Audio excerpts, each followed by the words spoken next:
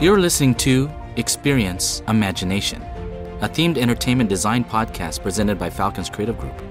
Every episode, we discuss a new topic with a panel of creative professionals. Hi, I'm Cecil McPurry, President and Chief Creative Officer of Falcons. Hey everyone, welcome to our first episode of 2019. This is, I guess, our official Season 2 start. I'm Abhinav Narayan, normally the moderator for the episode, but this time we're actually doing something a little bit different. I'll talk to Cecil to find out more.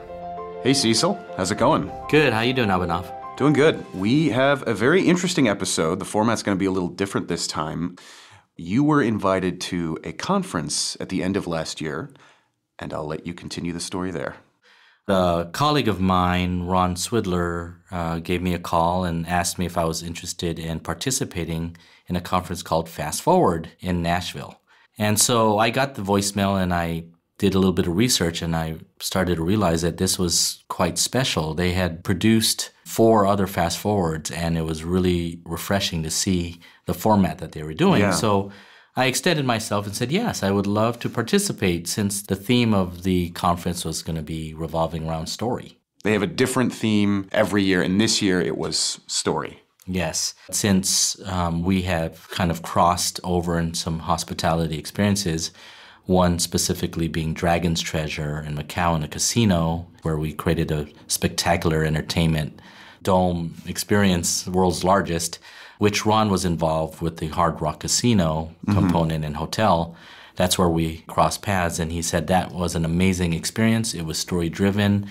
I feel the hospitality industry would embrace that type of thinking. Benefit from that different perspective. Exactly. So I said, sure, it sounds good. So in just a few minutes, we'll cut over to a conversation that you had the opportunity to have after the conference just recently with Ron Swidler as well as his colleague Adam Kubryk. Before we get there, though, I wanted to take a few minutes and kind of talk to you about what did you actually end up presenting at the conference? So this was unique because the audience was different, and I wanted to make it a little bit more personal because I think the way the other speakers were talking, it was trying to understand how their expertise in their respective industry applied story to success and how it would apply to hospitality. So we basically started to break it down and think about how we could tell my story and my journey and find some level of consistency in my own journey and how it applied to Falcon's Creative Group. Great. Let's go ahead and cut to your conversation with Ron and Adam. Sounds good. It'd be great if you guys could introduce yourselves and talk a little bit about your companies. That would, I think, be helpful. Yeah, so I'll give you a bit of a background on me. This is Ron Swidler. I'm the Chief Innovation Officer for the Getty Group. Been with the company for 30 years. And the Getty Group is a global hospitality, interior design, branding, development, and procurement company. Our focus is firmly on hospitality, and we span from the luxury level of hospitality down to the more affordable level in terms of projects. And we do lots of projects that are related to hospitality, but feel like a bit of a brand extension beyond what you'd normally think of for hospitality being hotels, and that we're actively involved in some cruise ship projects and furnished apartment projects, residential projects, et cetera, standalone restaurants, things like that. But it all has this kind of heart of hospitality behind it. Great. Thank you, Ron. Adam? Sure. I'm Adam Kubryk with Global Allies. We do 2 types of seating for hospitality. We do desk chairs and banquet chairs for hotels, but we are rather large and rather involved with a lot of the major brands, owners, design firms. And so I feel like we have a unique perspective in that we are regularly in the casino's offices, seeing what's happening in Las Vegas and talking to the Marriotts and Hiltons and Hyatts of the world and seeing what's happening at a macro level, and also dealing with design firms and owners about individual projects. So we have this sort of unique perspective from top to bottom that we're able to accumulate through chairs. And we've been doing that for about 15 years now, but it's amazing. You can just sell chairs and just sell them to hotels and gain not just a sizable business out of it, but a really interesting, unique perspective on hospitality. Awesome. Thank you for that insight. You know, one of the things that I was fortunate enough was to participate in your last Fast Forward conference, and I am still talking about it today. I was blown away with the quality of the experience, the intimacy of the experience, the scale of the experience. I know those are kind of two different things, but I felt like it was such a significant conference in the sense of the outreach, the players that were involved. How did you guys come up with this idea? And more importantly, how did you create the secret sauce of an experience that is so unique? I've never experienced anything like it. Maybe you guys can give a little bit of history of how you got to where you got with Fast Forward. Well, first, thanks for being there and for contributing so much to the success of the event. We loved having you there. You blew people's minds with the kind of work that you guys do and how you went about sharing it. And there's still chatter about your presentation, not just the event itself, but your contribution to it. So thank you so much again, Cecil, for doing what you did. This goes back to, I guess we can tell this story. Adam, can we tell the origination story? Absolutely. This is the place. Yeah. Okay. So it actually goes back to 2004 when we worked together on developing something called the Hotel of Tomorrow Project, which was an industry-wide think tank that kind of grew through 2005 and 2006 to include more and more companies and participants. But the belief, Cecil, was that the hotel industry was advancing very quickly and that there was a thirst for new ideas and new experiences among guests and consumers. And the kinds of conferences that we were going to weren't really covering a broad enough spectrum, and they weren't creating a forum for dialogue and interactive workshopping among people who are in the same industry but don't often get a chance to spend time together. So we hatched this idea of bringing manufacturers, designers, architects, brands, and unrelated people to the table to envision the future of the hospitality industry. But after that great experience together, Adam and I were together at an industry event in Monaco, and almost as a kind of rebellious dare, we said, let's create something even better than the Hotel of Tomorrow, but let's hold on to the best parts of the workshopping methodology and inspirational kinds of speakers, and let's create an event on our terms that is purely a Global Allies and Getty's event rather than Hotel of Tomorrow. We expanded to a much larger group. And the net result is what got hatched about a year later, which was what we figured out to be named the Fast Forward Conference. Adam, what's your part of that story? I really knew we were onto something after one of the first speakers at our very first Fast Forward came up to both Ron and I and said, I can't wait to talk about that with my team on Monday. And we haven't been looking at things the way that person was just talking about. And it was a sort of, unique business perspective that this particular attendee needed at that moment. Mm-hmm. And I think that for me was the most exciting part. We were finally addressing this sort of gap of no one's talking about how I can do better with my business or my industry. They're all sort of just kind of trying to inspire in other ways. And so we wanted this kind of practical, hands-on approach. And both Ron and I had attended a lot of conferences and events of different types. And Ron had spoken at many, and we had seen the things that worked and the things that didn't, and really tried to take some of the best practices that we could from each and eventually develop our own practices.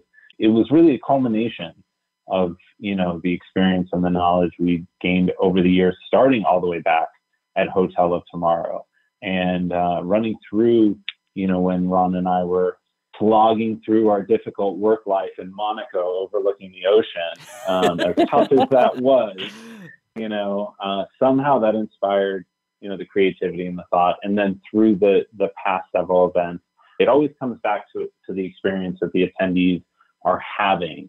It's never, we have a, green juice, ice luge, and, for breakfast, all that stuff is cool right. And fun. That was an actual Fast Forward thing we had one year too, which was kind of exciting. It was great, but I it wasn't about the person that, I was talking right. about. Yeah, the person I'm talking about didn't go back on Monday and say, oh my God, they had an ice luge for green juice. How ridiculous is that? He said, oh my gosh, I have a new way to think about how we're going to get customers for the next decade. And that to me is so much more important. One of the things that was enriching for me was how participatory it was. I spoke at SATE, I spoke at different events in our industry, and it was truly a conversation rather than me put on a pedestal to talk to you. It was with you. And that was really refreshing to see. And it's one of those things that looking at it and experiencing it, it's hard to describe. It seems so simple. But in reality, as you try to decipher how you execute it, it's like a little bit of a magical experience that you guys created. Well, I certainly appreciate that sentiment because it is deliberate.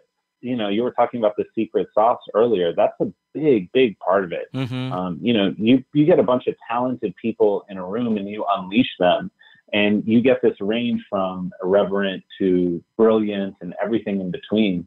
And that's the awesome part. And there's no pressure on anyone. There's no client. There's no budget. There's no anything. It's just an ideation session where the best idea wins. And a lot of people, unfortunately, have kind of gotten removed from that over the years, especially as they've, been promoted in their jobs and are dealing with bigger and bigger clients and customers and projects. You lose some of that sort of just ability to have a little fun with it. Yeah, I was just going to layer onto it, Cecil, and there are a couple other secret ingredients that I'm willing to share with you and your listeners for this podcast today. Adam and I treat that guest list like a dinner party.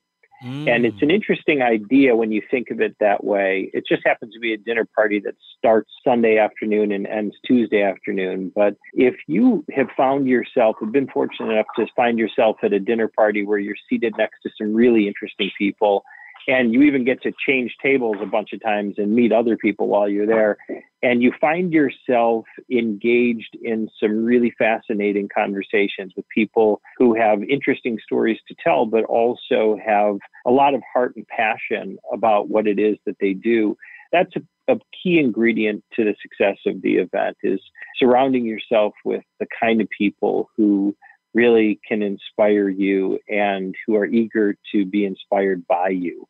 I remember years ago going to a great conference, the C2MTL conference up in Montreal, and they had an app that was running prior to the event that allowed you to publicly share what it was that you hoped to offer someone else at the event. In the event that you got a chance to talk to somebody, what did you have to offer, and then what were you hoping to obtain? And it was a matchmaking idea. But that fundamental idea is what we've thought about when forming the guest list. Are these people the kind of people that, of course, have a lot to offer, but are they willing to offer it? And are they looking to be inspired themselves? And ultimately, I think that's what we're all promising those of us with a similar kind of DNA and a passion for what we do and how we do it. And those of us, like all three of us, we're trying to make a bit of a difference in the lives of those around us. And that is to bring a level of caring and generosity to our projects, to our client relationships, to our teams. And why wouldn't an event have that same kind of character if we were able to execute? So that's really what those two secret kind of elements are: making people feel great and treating it like a dinner party. At the end of the event, no one wanted to leave. No one wanted to be the first to leave. It was amazing. We were sitting out in the patio having lunch. The food trucks were there serving amazing food. The sun was out. It was a beautiful afternoon. But everyone was like, I don't want this to end. It's like, shoot, we have a plane to catch, but this is a tough one to try to break away from. Yeah, you definitely set up an amazing culture. One of the things that I wanted to understand was you brought in some amazing interactive experiences like the enchanted objects to promote and provoke conversation. Is this something you guys implemented in the first Fast Forward, or is this something you progressed as you went through? Adam, you want to take that one? Sure. We didn't do the Enchanted Objects workshop in previous Fast Forwards. That was something that first hit Fast Forward this year. But we've done similar type workshops and ideation sessions. I mean, the wonderful thing about Enchanted Objects is that, you get to sort of play magician for a minute, right? You get to violate all the rules of technology and budget, and is this feasible or is it not? And say, as Venus Williams said, I want a front door that serves as a butler, right? And can sense if it's room service or if it's, a fan who somehow got to my hotel room floor, or if it's, someone I want to let in. And I don't know if anyone is in the process of making a smart door like that, but for the ideation session, it doesn't matter, right? And so the beautiful thing is an enchanted object just allows unlimited creativity in any direction. And again, you combine that with the talent of design and hotel people in that room, and you usually end up getting some really, really interesting ideas. And whether or not they're viable, whether or not, we start producing them or making them, or Ron starts incorporating them into the project that he's working on, is totally immaterial. It's just the creative process of it is what's always so great. I know there was a lot of good ideas that came out of there. I mean, I'm like, oh my gosh, that's a place I would actually go to and participate as a consumer. There were some really good ideas. And then there were so many humorous ideas that came out of that Enchanted Objects exercise. It was so fun to experience it. It was one thing Ron really wanted from the very beginning, was to make sure people were on stage and taking ownership for and presenting whatever idea that they came up with. And the people we happen to want at our dinner party, as Ron called it, tend to be some pretty humorous people. And so you get someone on stage with a bunch of eyes on them, and some of the ideas tend to skew towards either ridiculous or comical. But they're all still often based in something real and tangible, and a real problem that someone has faced in a room. Just to add to that, we're not telling them what we're hoping that we're going to get out of it. We're giving them a chance to play. And I think everyone has an intriguing story to tell. And it's funny because everyone now has so many platforms to be able to tell their own story. Social media creates that opportunity for us, and the kind of connectedness of our world. What we try to do is strip away the infomercial nature that we find in many conferences. And we're also trying to deliver against something that is kind of very au courant, which is, how do we tell our stories? See, so this is your world, right? Mm-hmm. This is what you do every day, is construct not only these incredible story backdrops, but also you're creating mechanisms for people to live out their own stories. It was refreshing for me. Obviously, story is, yes, definitely part of our DNA. And guest expectations is driven around story. Some of the big developments that are happening now in our industry are literally intellectual property that's, been acquired and now are being executed. And what's interesting for me was being invited to Fast Forward and understanding the hospitality world. You're starting to see this merge of kind of spectacle entertainment, location-based entertainment, merging with hospitality. They're starting to blur the lines between them. You could see the momentums moving forward. For those that are successful, story becomes a major part of that success. I think it's a sort of natural step after the Instagram photo reality we've kind of been living with in the hospitality industry over the past couple of years, where everything was designed for the photographic moment. And I think the trend moving forward is much more experiential than just the picture. Having that photo is no longer really enough. And I think a lot of people are trying to actively more live that experience and be in that moment rather than just chronicle it. And so, it makes perfect sense that not just storytelling, but experiential storytelling, immersive storytelling, where you're really part of the story yourself. I was going to expand on that for a second, which is, I think experiences with purpose is becoming an opportunity that is getting a little more focus. And part of what we've created at Fast Forward is just a small piece of a larger puzzle, which is how are we using our time to change ourselves and change the world? And if we can create things that allow people to achieve a greater purpose and help themselves and help others, then it's not just about having that photo or having experience, beyond that photo, call it a short film of an experience, but doing something that has even greater meaning. To me, I think one of the things that's most amazing about Fast Forward is the brain trust that was there, right? I mean, you have some real creative and decision-making resources all sitting together. They're the ones who could take this baton and push it forward in the hospitality industry. You guys have created this amazing opportunity for collaboration, which is, I've never seen that. I mean, you have some of the toughest competitors sitting next to each other, ideating new ideas about how the industry can benefit from some of these fresh ideas moving forward. That's really refreshing. It's reinforcing something that's true to the hospitality industry overall, which is there's a sensibility of caring for one another, the Ritz-Carlton, ladies and gentlemen, serving ladies and gentlemen idea that, there's a level of care that goes into this industry. And perhaps we can create a forum for people to get to know one another and care for one another and create a forum that allows them to do that. And if that's a byproduct of what we're doing, then beautiful. And they're willing to be there. I mean, that goes back to the guest list, right? Yes, I can see that. These people are willing to not only sit next to them, but share ideas with them that could benefit either of their companies or both of their companies. Right. Maybe some of what we're hoping to change in the world and in our industry needs the collaboration between competitors to do it. What a great premise. That analogy was perfect.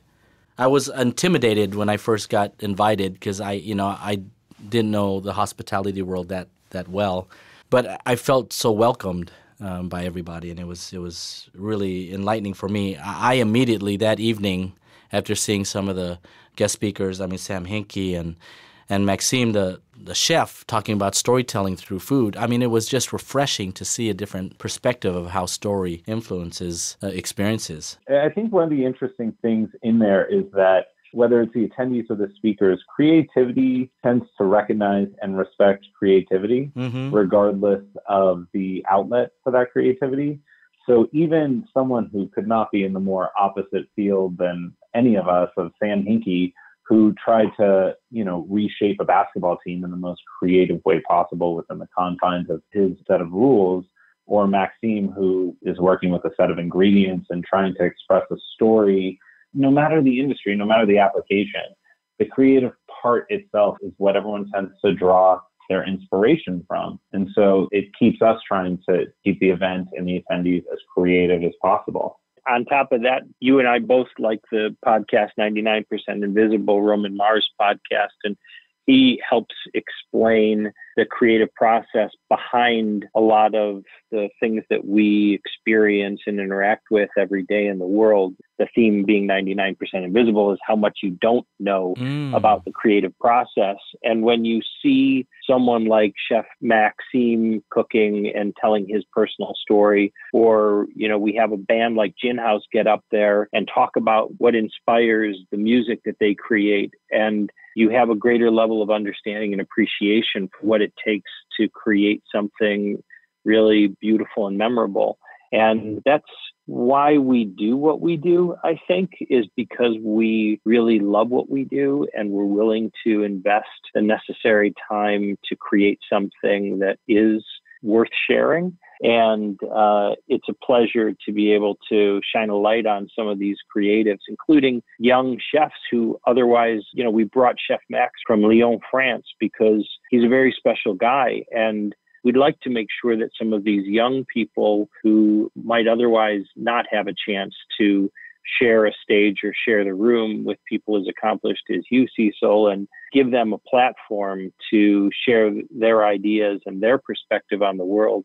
Because the truth is that this young generation is seeing the world differently than the previous generations have. And we want to make sure that they get a chance to tell their stories as well. Wow, this is amazing. Thank you guys for sharing so much insight on Fast Forward. And well, thank you again for accommodating this.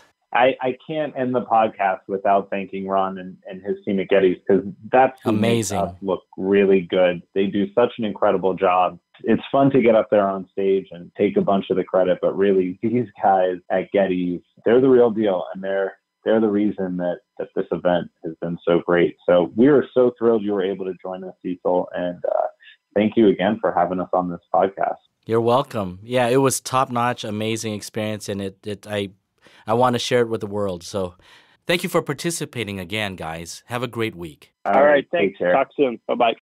We want to thank Ron and Adam again for joining us on today's episode. Cecil, any closing thoughts on this? You guys had an awesome discussion. Yeah, it was really good. As you can tell, my enthusiasm about the conference was present in hosting that dialogue. It was an amazing experience. I'm hoping to be invited again.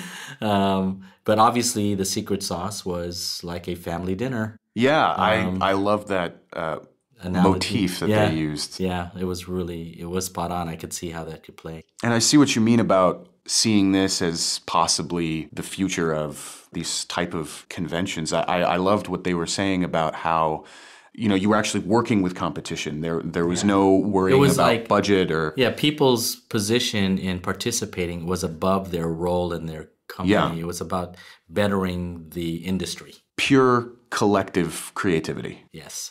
It was fantastic. Awesome. Great. Well, we'll see you in the next episode, Cecil. Thank you. Real quick reminder before we go, you can send any questions or comments you may have to us at the email address podcast@falconscreativegroup.com. We've already got some great emails coming in, and we are working to respond to them, and we'd love to hear from you soon. Thanks. This has been Experience Imagination. For more information about this episode's discussion, be sure to visit our blog at falconscreativegroup.com. And don't forget to follow Falcons Creative Group on LinkedIn, Facebook, and Instagram.